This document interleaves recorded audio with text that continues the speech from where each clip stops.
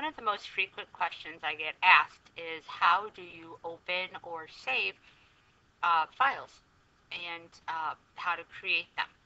This is usually a question that I get from newer users of Windows, so I'm going to go ahead and approach it from that perspective. But before I continue, I want to tell you that the program I'm using right now is Windows 7, and I will be using Microsoft Word 2010. The screen reader I'm using is non-visual desktop access. The screen reader that I'm using isn't really as relevant as you would think, because all of the commands I'm going to be using from this point are Windows commands and can be used with JAWS or Windows or NVDA or Thunder or probably Narrator. I'm really not sure, but they are Windows commands, or with just a screen magnification program that will not talk. So to continue, what I'm going to do is I'm going to show you how to open a Word document. There's several ways you can do it. My preferred method, because I don't know if people have shortcuts on their desktop or in their taskbars, is I usually go to the Start menu and type Word. Start menu, ORD, Items View List, Taskbar, Pick Document 1 Microsoft. And you'll notice it brings up a clean document. It names it Document 1. Usually what I tell people is to go ahead and press F12 at this point, which is the Save As button. That will allow you to save this document with a name. So actually, I'm going to do that. Space. Test document, and enter. Document 1 mic. So I'm going to go ahead and type in this document. Okay,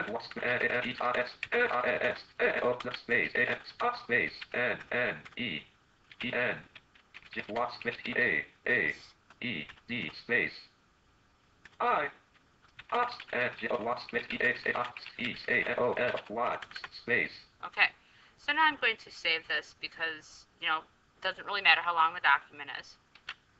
Control+S will save. It doesn't always repeat the commands that you do, so that's why I'm kind of telling you what I'm doing as I'm doing it. So now what I'm going to do is I'm going to completely exit Microsoft Word. I'm going to do a Alt F4 to get out. Window.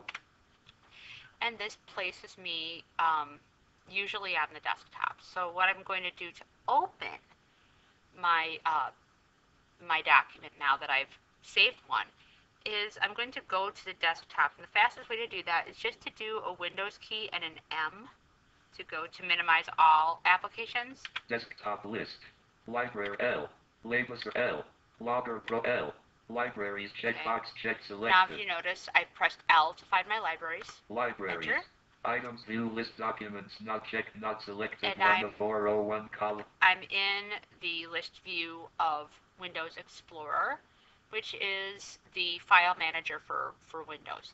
So what I'm going to do is I want to open my documents with D. D. Check items view Enter. list. Now it's going to give us a lot of documents here, folders and things like that. This is a generic account, so there shouldn't be anything specific.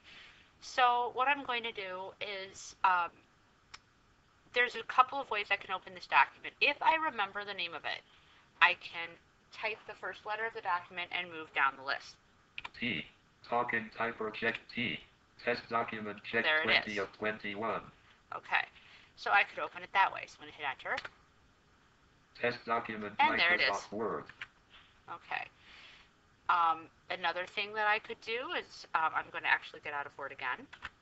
Documents. And I'm going to get out of the documents here. I'm going to open Word. Start menu, ORD, taskbar, okay. Document 1 Microsoft. There's a couple of ways to open a document from within Microsoft Word. Okay. The first way I'm going to use is a Control+O. Open dialogue document. Now that gives me a Windows Explorer dialog box that I can navigate.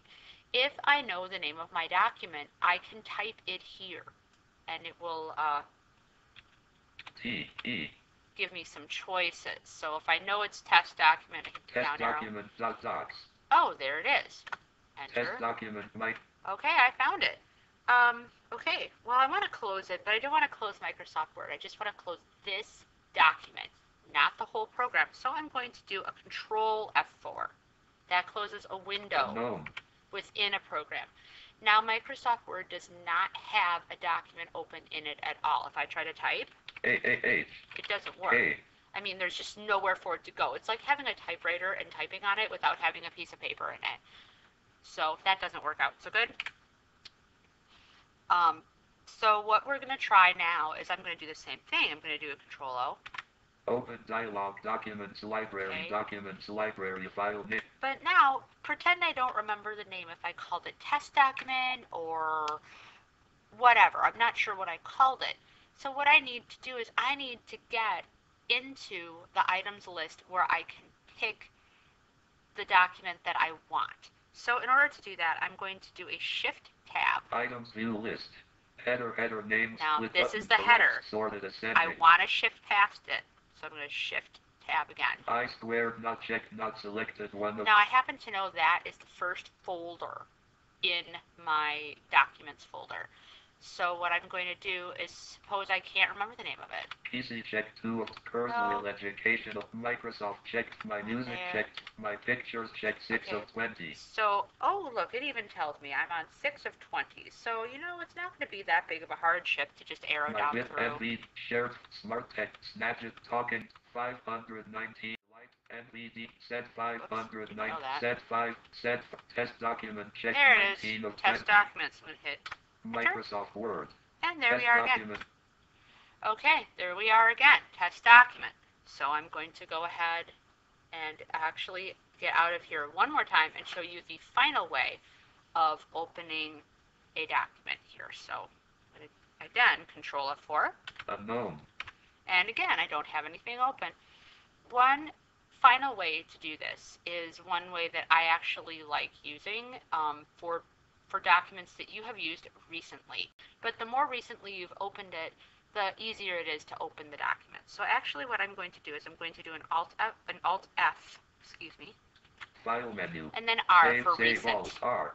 Recent tab selected. Press F1 for more help. Okay, Alt, so I'm in the tab. R. So I'm going to hit a tab. Recent grouping. Recent documents grouping to browse for a file. Okay, Click so open. if I had more Test than document. one here, like I said, this is sort of a unused, sort of half dummy account, sort of. So what I'm going to do is I'm going, you know, if I had... In this test document button, you must dash data labels or text. See, this is telling me it's a test document.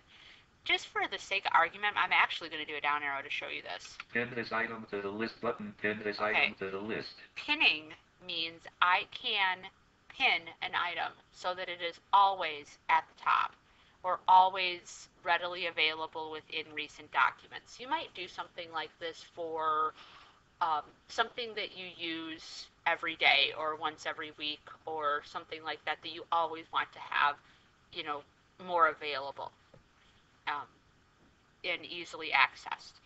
So you can do that. As a matter of fact, I will go ahead. Test document button. You must dash data labels or text. Unpin this item from the list button. And then if I go down again, I have the option of unpinning it, which I will do. Test document button.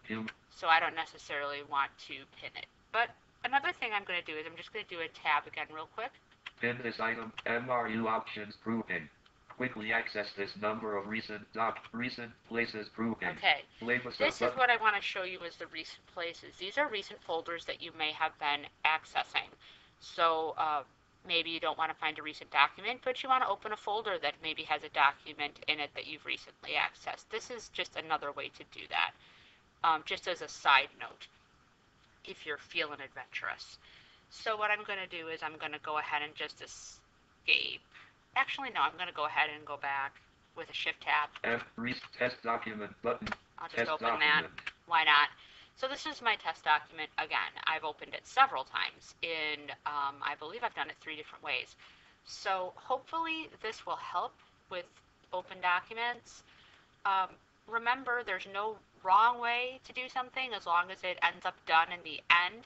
There's more than one way to skin a cat. If the way that you like to open a document is not the same way that maybe your friend or significant other likes to do it, it really doesn't really matter as long as you get that document open, saved, edited, printed, whatever you need, or sent.